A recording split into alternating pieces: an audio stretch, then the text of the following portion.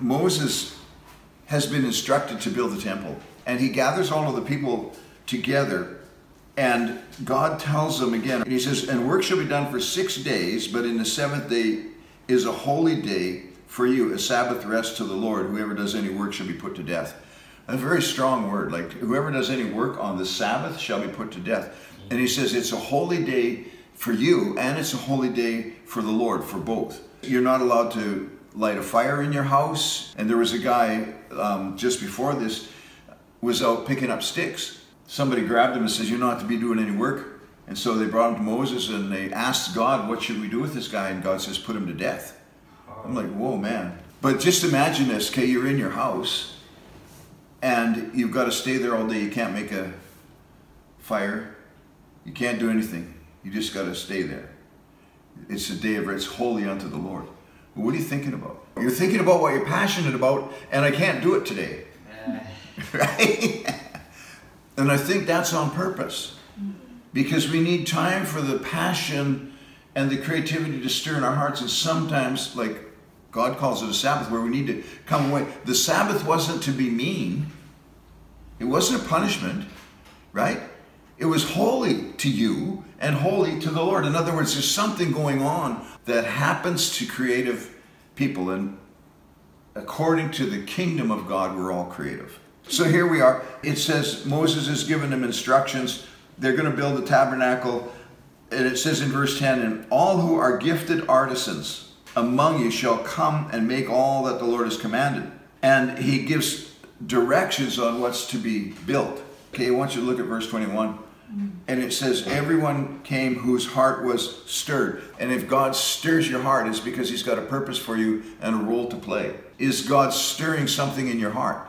You're on the Sabbath, you're sitting there in your house, you're not building a fire, you're not doing anything, you're just, what's stirring in your heart? This is holy unto you, he said. And it's holy to him. And allow the Spirit of God to begin to build something, to begin to stir. That's what's happening to these people. In a reference of my Bible, because it uses this word several times, it actually says lifted him up. So everyone came whose heart had lifted himself up. Isn't that a good word? Whose heart had lifted himself up. What is your heart lifting you up to? Step back from it and look at the whole picture. There's 3 things that happen here that are absolutely amazing. The third thing is that all of the resources come, like tons of money and stuff, and gold and silver and all that kind of stuff pours into the offerings because people are seeing the purpose. And till Moses had to say that's enough. Same thing happened when David was building the temple. So much offering came in, they finally had to stop it. And the reason that happens is because we have everything in alignment. First of all, the stirring of our heart is not to do something amazing. The stirring of our heart is to accomplish the kingdom of God. The stirring in our heart is to build an influence, to build an expanse of the kingdom. And this is what happens here. At this time, the kingdom of God was expressed through building of the temple. And then it gets down to verse 26, and again it says, all the women whose hearts stirred with wisdom. So when you see something bigger than your project, or you see something bigger than the song you're writing, or the next album we're producing, or the next videos that we need to put out, when we see something bigger than that, our heart is stirred with wisdom. Did you ever wonder why it is that some people are just get the creative ideas and other people don't? Well, it's because they've been in the Sabbath. Right? They've been in that time where it's holy unto the Lord and it's holy to themselves. And they're seeing that what God has called us to do is not something like Kara said, did you see what I did? Right? But it's a kingdom thing. We're building something for the kingdom. And that's what this temple was about. An expression of the kingdom of God, a release of the kingdom of God in the earth. And so everyone whose heart was stirred up, God is stirring our hearts, guys. It's God. That's God's job. He's the one that comes and he stirs something in our heart. And it begins in a dream. It begins in thinking and meditating in our quiet times when it's just holy to the Lord, right? Then we get down to verse 30. It says, as Moses said to the children of Israel, see, the Lord has called by name Bezalel, the son of Uri, the son of Hur, of the tribe of Judah. God picks a guy now, right? And he's going to pick you. And so when we see the big vision, then the stirring makes sense. And it has a purpose. And so here he is. calling this guy Bezalel, and he's of the tribe of Judah. What does Judah mean? It actually means the praised one. Judah was the tribe of praise and worship, wasn't it?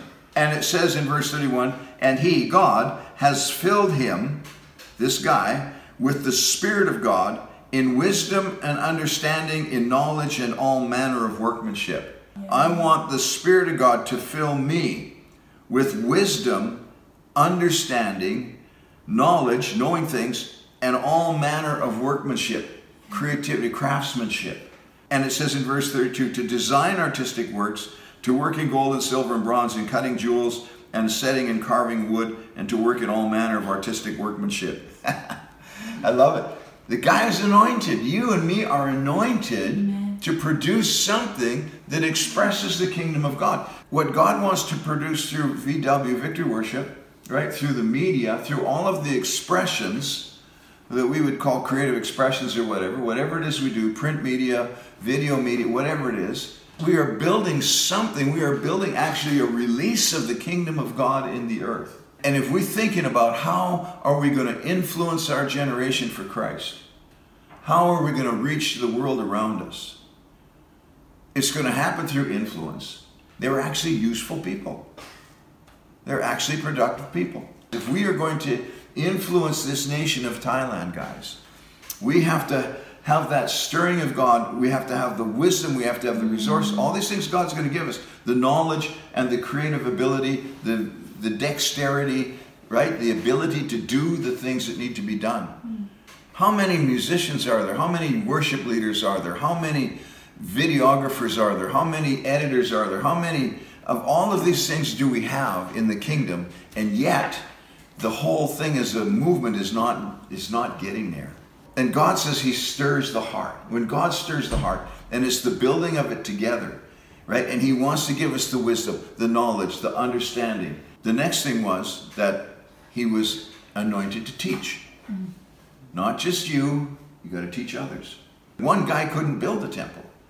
One guy can't make a music video, right? One guy can't produce an album of worship.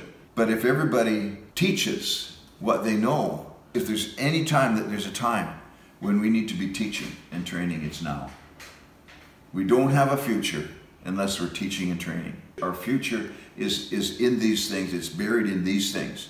And that God has stirred our hearts to produce something that influences the world. We develop those skills under an anointing that God has given us. Why? But the reason that we do it is we're passionate. And so, filled with skill to do the work, filled with the anointing to do the designing, and then filled with an anointing to teach others to do it.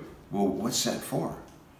Well, so we can bring God to the world, right? We need to hook it up so that the thing that's on the inside of us becomes the thing that expresses the kingdom of God to the world. Because, you know, when I think about it, we've got so many things that we need.